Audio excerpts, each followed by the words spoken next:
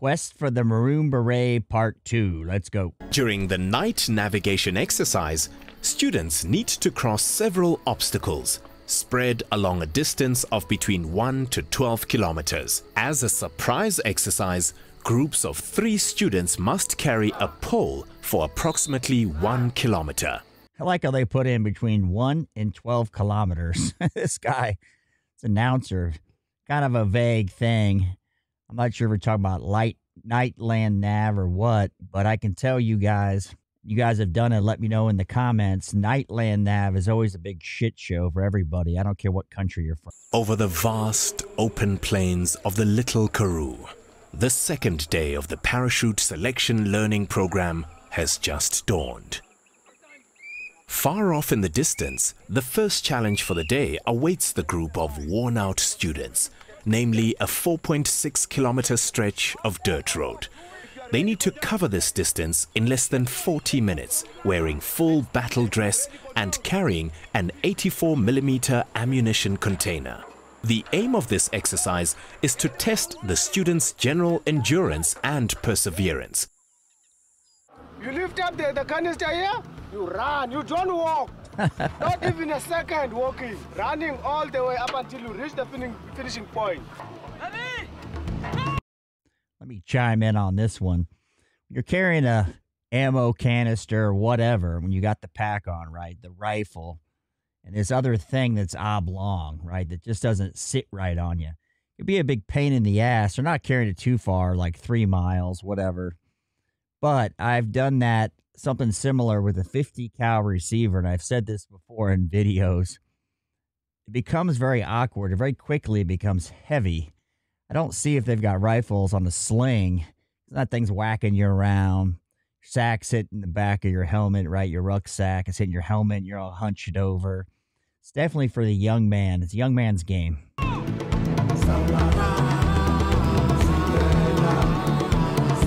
All right, so let's take a look. We don't see any rifles, so that helps, because think about this for a second.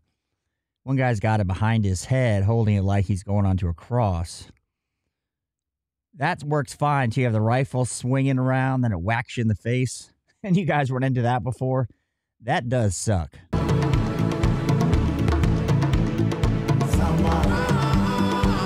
there it is. I take that back. He's got the rifle slung around his back. Now, if he's sling that tight, it might be okay. It might stay there, and the muzzle might not come up and whack you in the nose.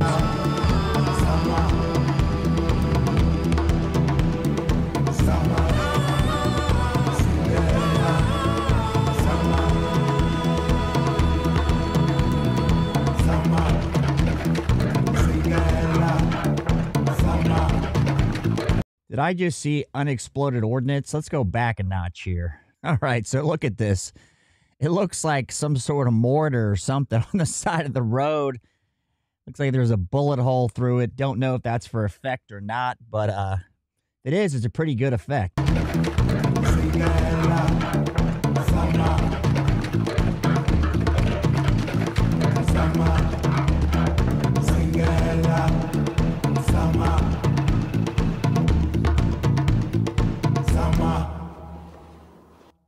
I can't go anymore. I'm tired, really tired. But okay, it's fine. It's not the end of the world. I can come try again sometime. Wow. You know, at first, the first sentence he said, I can't go anymore. I was about to rag on the guy. He said, yeah, I'm tired. I'll just keep going. It's not the end of the world. And that's the right attitude. Not just in this video, right? I'm not trying to be Dr. Phil on you. But it's not the end of the world. If you look at things in that fashion, you're not dying. It makes things easier when they suck, right? Whether it's the Maroon Beret quest or whether it's getting up at a sucky job at 4 in the morning to drive a dump truck, you know? While others still have a long walk ahead of them, the first student to make it in time arrives at the finishing line. The aim of the boxing exercise is to test the general aggressiveness of each student. This exercise also affords students the opportunity to rest and prepare for their next challenge. Don't kick on the box. Diving, you are allowed. Don't hold, don't kick. When someone is on the ground already, don't hit him. Wait for him to stand up again. Is that clear? When you say a hard fight is coming to you, you just go down. I will give him a... This guy's a real character, huh? All these rules are funny amongst the different services. So let's just say you got somebody down in the American military. Maybe you punch next to their head into the dirt, right? Or you take the heel of your boot next to their head in the dirt. You know, you always have a killing blow, right? You know, over dramatizing, but sure they do something similar. I think it's good because a lot of these guys in the military, women included, have never done something like this, never been in a fist fight. You know, I think that's an important element in life. Like if you haven't been in a fist fight, broken up with a girl, gotten broke up on, and been hungover drunk, you really haven't lived yet, right? Permission to hammer you on the ground.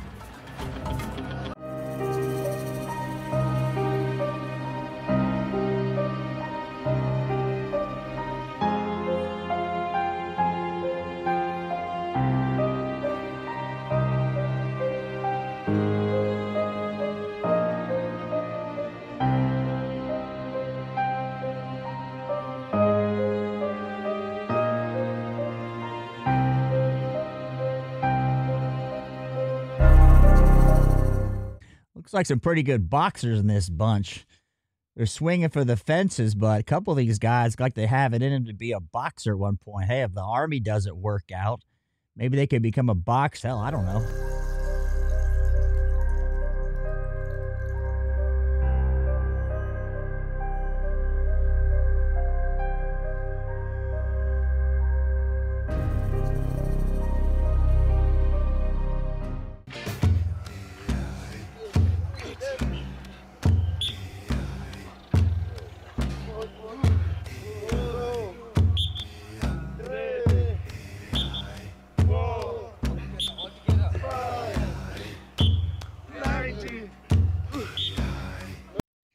You know, that kind of stuff doesn't look like much. And now it's sort of in vogue, right, to do this high intensity or whatever hell they call it, this new training where you do with a tire, a boulder. Why is that good? If you guys have done it, you can attest to this. It's not just doing it with a weighted bar where it's made to be grabbed. You're doing it with this marble piece. And you got to have good grip strength because if you drop it, it falls on you. There's no spotter. This kind of stuff where you incorporate a lot of things that are practical, too. You're going to be pressing up a piece of rock? No. You're going to have to use that strength for something else, maybe an ammo can or, fill in the blank. It's a good exercise. It's good for them. And if they drop it on themselves, they're not going to die probably, but they won't forget it. That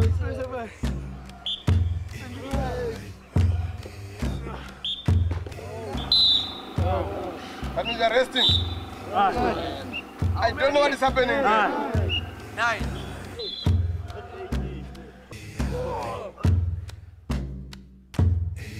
The purpose of subjecting students to battle situation exercises is to test their perseverance and teamwork under unfavorable conditions.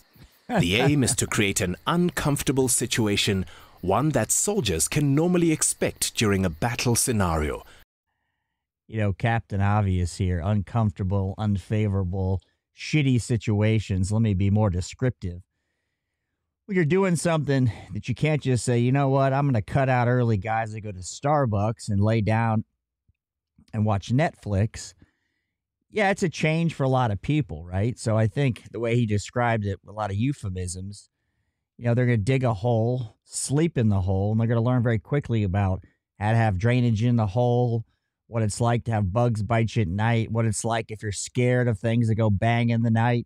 It's a good experience. All these guys are young. That's the thing. If you're older, what the hell? It's no big deal, right? But if you're a young guy and haven't experienced this, now some of these guys that have, been camping, not camping in a tent or an RV, but been camping for real under the stars, are maybe used to this kind of stuff, but some of them, it's the first time. And that will last throughout the night. During this selection program, soldiers will have to dig trenches. All right, now they're cheating. They don't have an E-tool. So an E-tool, obviously a little tiny shovel and a trenching tool. You got a handle on this one. Makes it a little easier, but the ground does look like some pretty hard-ass clay. So those E-tools, Google that if you don't know what it is. they are hard to get anything done, especially if you dig down somewhere. Let's just say it's clay on top. You get down further, it's limestone or rock. You might as well just give that idea up. Students who give their cooperation will be favored by being given extra sleeping time, whereas those who don't will only receive 2 hours of sleep. During this battle situation exercise, members can withdraw upon own request or be withdrawn if they fail to contribute sufficiently. The expressions on their faces speak volumes about how exhausted these students are after 2 wearisome days and 2 nights of little to no sleep. While some may still have a smile ready, others don't seem to think there's much left to smile about. These helmets all cockeyed makes me laugh. Now, I would say, let's just say they're fine, the instructors with your helmet being all wonky. When you start running and your helmet's loose, it starts cracking you around, you can't see. You can learn very quickly to tighten it up unless you want that thing sliding all over your head. Now, maybe the straps are too big for some of the guys. I don't know. It looks like some of them have it right, and other ones, it looks like they're John Wayne in the movie The Battle of Iwo Jima.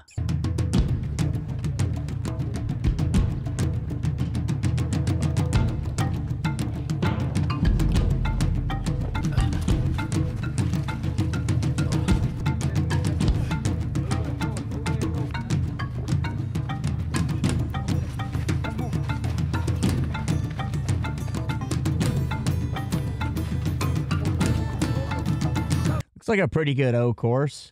You know, they're doing it at a pretty quick pace. Looks like it's through the natural terrain. You know, it's not excavated out where it's more of a competition. It seems like these guys are getting good training. I don't know how much there is. Esprit de corps, patriotism. How many of these guys, you guys let me know in the comments, join because they want to or join because, not that they have to, but it's a job, right? It pays the bills. I went in the military for a couple reasons. I did have patriotism and a family history, but it also paid the bills. Like, I got a college education out of it, GI Bill. It was a good way to grow up. So I'm not commenting on them in a disparaging way. I'm asking the question because a lot of people get hung up with patriotism. That's what they think it is. Usually a multifold parts to this decision-making for a 17, 18-year-old signing a contract.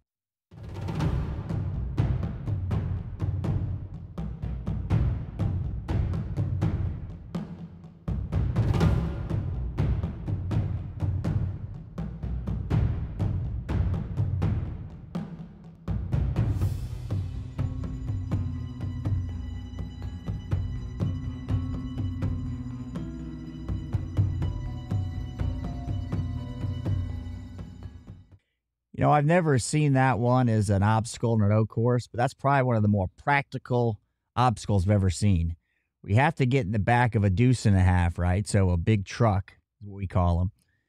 You got to climb through and get over it. That's probably one of the more practical ones because that's a typical height you're going to get into. It's going to be something you're jumping in and out of in a combat situation kind of thing. Probably not, but it's probably the most practical thing. You know, in the road, you have to climb over it. Makes a lot of sense. You don't have to spend millions of dollars to make a good O course.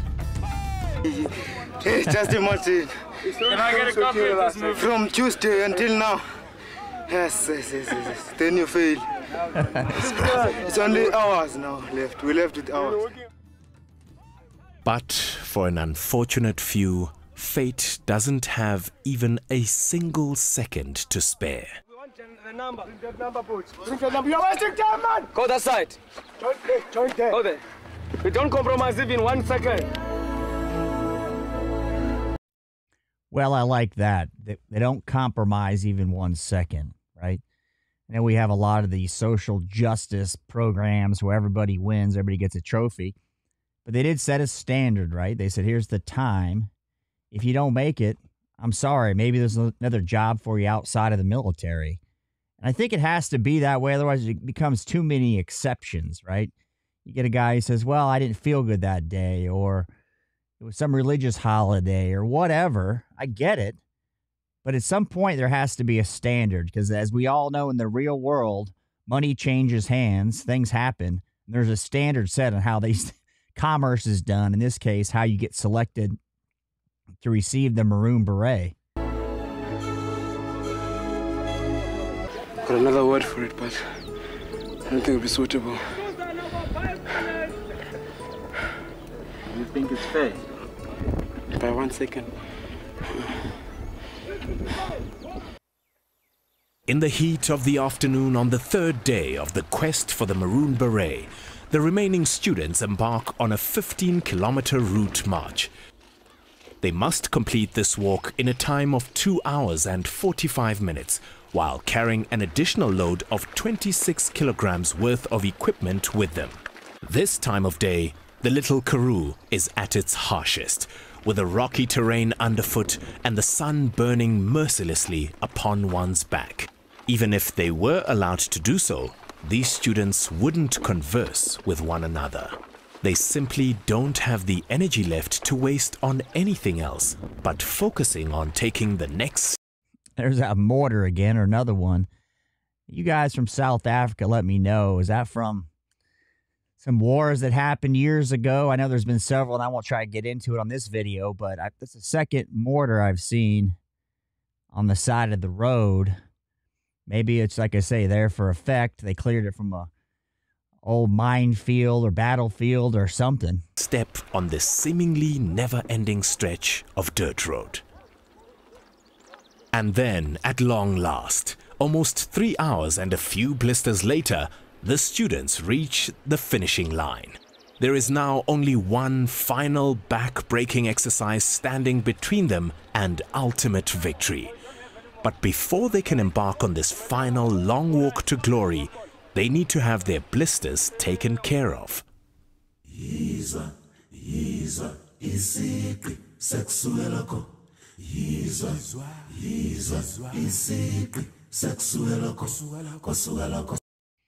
Now, what do you guys do for blister treatments? Anybody who's walked any long durations in boots, you know you're going to get them. We used to always just pop them at night, clean them really good, and move on the next day. Now, check in the description. I have a video about taking care of your feet in the military. But now they have moleskin and all sorts of other new skin and things you can put on top of them. We never used any of that stuff. I'm sure it would work well.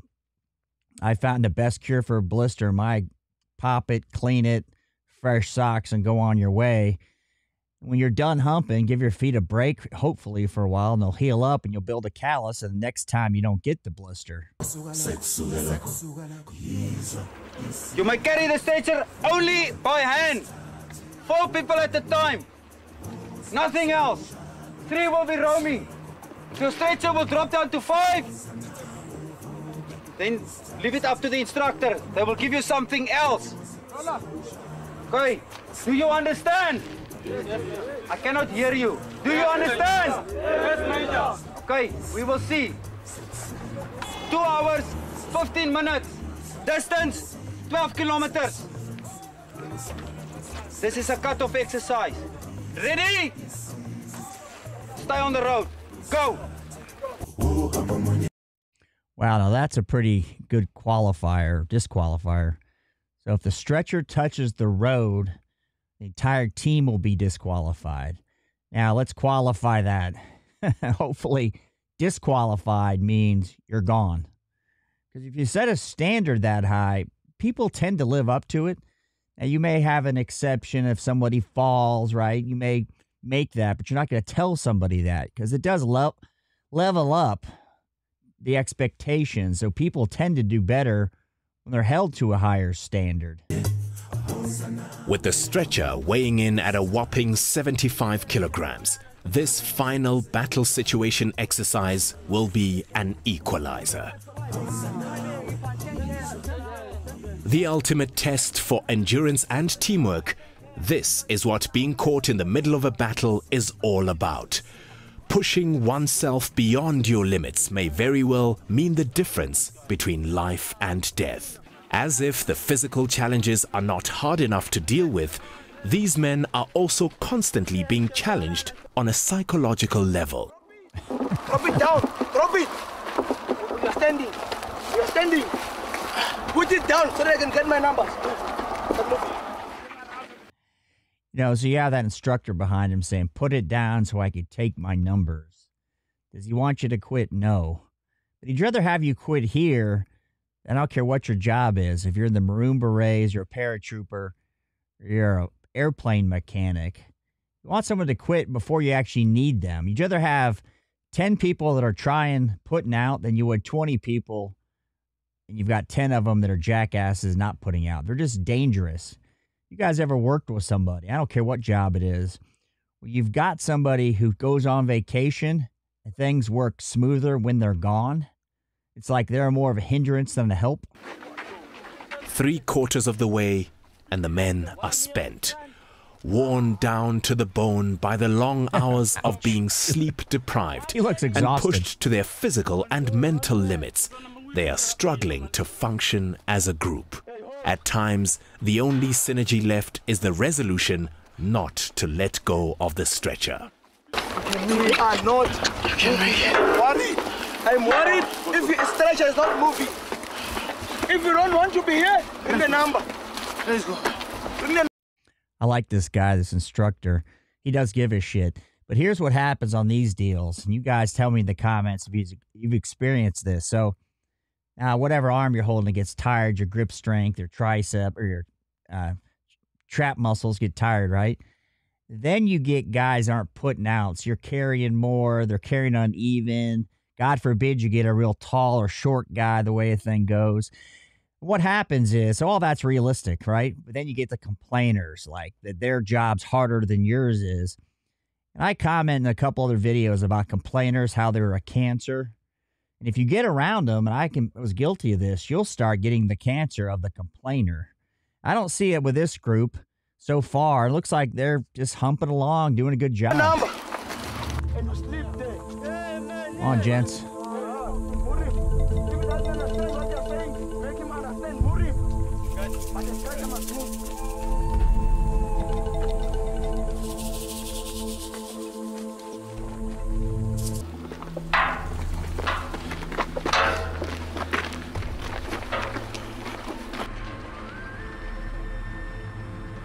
With dusk now fast approaching, tempers flare up as the contributions of team members are being quantified. I'm changing that side. I can tell you a little hack here, a cheat. I take 550 cord, tie it into a noose, put it around my arm, and then wrap the 550 cord around the object. And so it'd make a tight grip. And then I have to grip it as hard, but it'd use my wrist as somewhat the strong point. Don't know if that was allowed. Never did this exact exercise. But I learned that from weightlifting before I went in. And so I do that on some of these long things where the grip strength, that's needed a break. So if I could have that thing pulling against my wrist and not my hands all the time, so my grip strength didn't go away, that was a total hack. You could do it with better things, because 550 cord does dig in a little bit. If you had some of that bull tape, as we call it, which is like a flat nylon string type of thing, that'd work even better. But anything to give your hands a break, sometimes they just get spent. I'm changing everyone here. Hey. Now you think I'm a super Saiyan, I'm superhuman. I also get tired.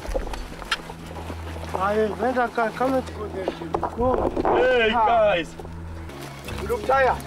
You look tired. Easy, stop this thing. Bring it here. Your number. Then finally, the finishing line is in sight. With their morale instantly boosted, the exhausted men break out in a song. They are the first group to arrive at the finishing line. And you can look at those guys, and if you've ever been there before, you can appreciate it, where you probably were a light sleeper before you went in, and now you can sit up against your pack or your buddy's knees, right? So let's say they got their knees in their chest. You'll lean against his knees. Hopefully he's got something to lean against. Or you take turns doing that, just so you can catch some Z's. And even this point, since they don't have to go on, if they had to go on, I'd say no sleep, because that'd be worse. But if they can catch half-hour sleep, they'll feel a lot better. Now, they will wake up with their feet swollen and feeling like shit, achy breaky, because they sat down, the blood flow stopped. Time for some shut-eye. When one's body and mind is this exhausted, any position will do. One after another, the other groups arrive at the... Yeah, when you see guys fall asleep when they're like this, let me know if you guys have seen this. Guys will start twitching, like almost not convulsing, but twitching quite a bit, where their nerves, I don't know what the physiological component is, but you see them where they twitch quite a bit when they're sleeping, and they'll barely be asleep when they'll start twitching. Anybody who's medical, let me know in the comments, because I never understood it, but I've done it. I woke myself up once. I was kind of dozing off, and I started twitching, but I'd seen people do it, and I didn't realize it, that I was doing it until one time I dozed off in a situation similar. I just twitched so hard, I woke myself up. The finishing line. I've never been sore like this before. Honestly, oh shit. But I'm glad we're back. How was it? I underestimated before I came, it was tough. Honestly, I thought it was pretty tough, yeah. I'm sure no one else can disagree.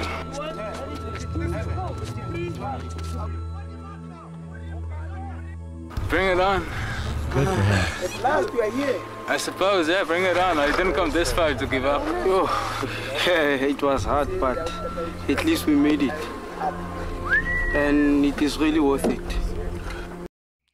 Now, when he says really worth it, right? Is the job worth it? Probably not, right? You do your time, you get out. But they accomplished something they didn't think they could do. They probably were humping that stretcher. At one point, he's like, man, I could be home with my buddies drinking a cold beer. Why am I doing this shit? So makes a huge difference for these really young people because they haven't done a lot. And further we go along in time, the less people have done physically, I'm talking about. You know, if you're spending a lot of time behind a computer and air conditioning, you haven't suffered a little bit. And that would be suffering by today's standards, doing physical labor, doing something. So they have accomplished a lot because they got through probably a mental hurdle at points in time. They're like, I don't want to do this anymore. And they did it. And then they go, okay, not a big deal. Huh? That one, it was separating men from boys. Hey. Rid of the weakness. Yes, I can't even talk. How do you train the easy you fight? That's about it. Last.